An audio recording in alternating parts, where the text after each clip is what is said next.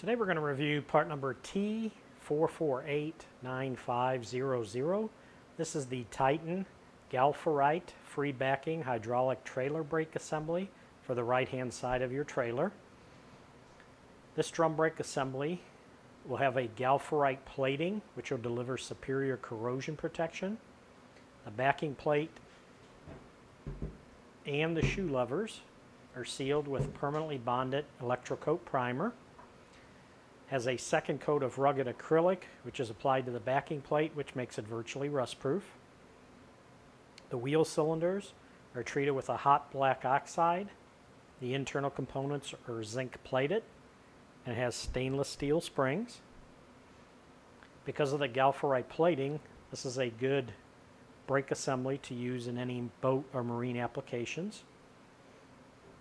The free backing design will let you reverse without trailer brakes being activated, and it is designed for use with hydraulic brake actuators that do not include the reverse lockouts. And this is a 12-inch by 2-inch brake assembly. And the way you measure that is the diameter of the brake shoes would be 12 inches, and the width of the brake shoe will be 2 inches. This does use a 5-bolt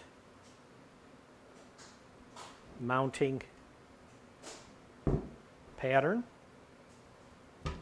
So what you will need to do is check the axle on your trailer to make sure the brake mounting flange will have 5-bolt.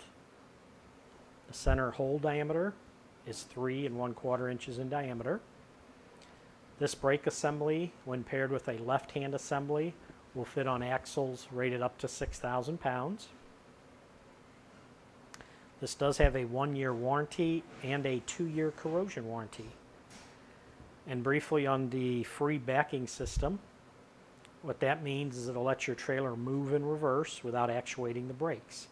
When you begin backing up, the brake shoes are firm against the drum as in any braking situation, and as you continue in reverse, the shoes will turn with the drum until the lining pressure is released and you're able to back up freely. And just a quick tip, the way you can tell this is a right-hand side assembly is the smaller shoe will face the front of the trailer, the larger shoe will face the rear of the trailer, and usually on a free backing design, the smaller front shoe will have like a D pattern or a D design to it. And that should do it for a review on the part number T4489500.